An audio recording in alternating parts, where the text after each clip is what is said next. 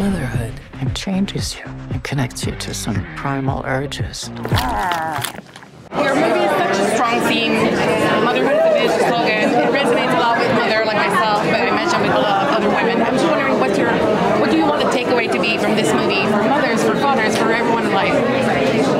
You know, I think the thing is you don't have to be a parent to really relate to this story. A lot of us have had the experience of being in long-term relationships or locked in our house with our families or pets.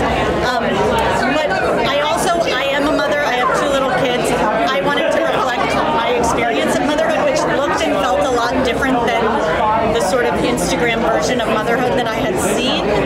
And I sort of was looking around feeling like, why is everyone doing this better than me? Why am I the only one struggling? Why am I the only one who feels like this is so crazy and difficult? And I wanted to make people feel less alone if they were in that moment in their life.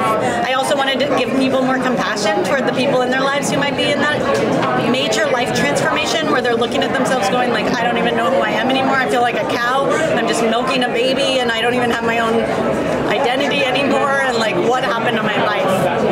And why did you go with the choice to she could have done anything, not literally convert into a dog. Why did you decide to go this way and she literally converted into There was something that just felt right about that. I have this memory of having my son when he was first born and feeling this like animal instinct to protect him, and that like I could, if someone came after him, like I would just rip them to shreds, and it just felt right emotionally.